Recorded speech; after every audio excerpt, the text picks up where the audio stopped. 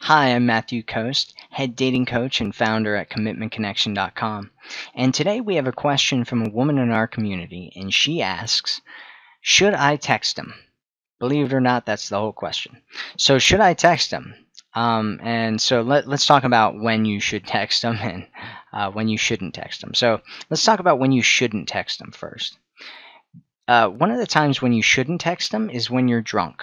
If you are drunk and you have a guy that you like, you're probably best off just not texting him at all. Just save yourself, just save yourself the pain and agony, and just don't text him. The second time not to text him is when you're angry at him and you want to complain, and this can be very, very unattractive. Um, it's not bad to express your feelings, but when you want to complain at him and shame him or whatever you're looking to do, that's really unattractive too. That's not a good time to text him, so don't do it then. The third one is if he hasn't been texting you back.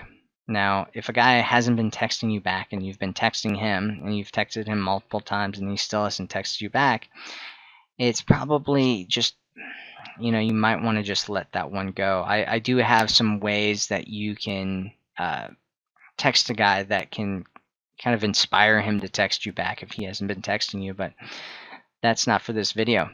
So here's when you should text him back, or here's when you should text him, is when you don't feel needy.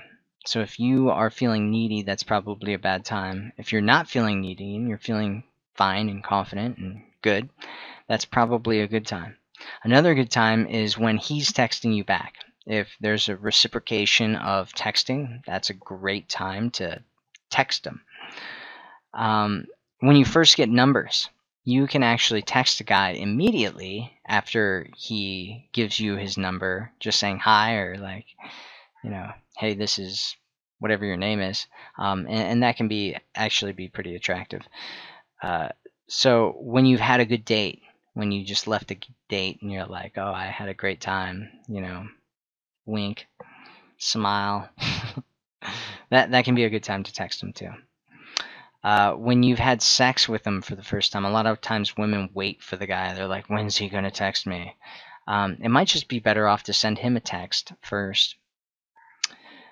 So when you don't want to see him again, a lot of times women will just ignore guys who continuously text them and they don't want to see a guy anymore. Just tell them that you're not interested and just leave it at that. Say, stop texting me. I'm not interested. I don't want to talk to you anymore. Goodbye.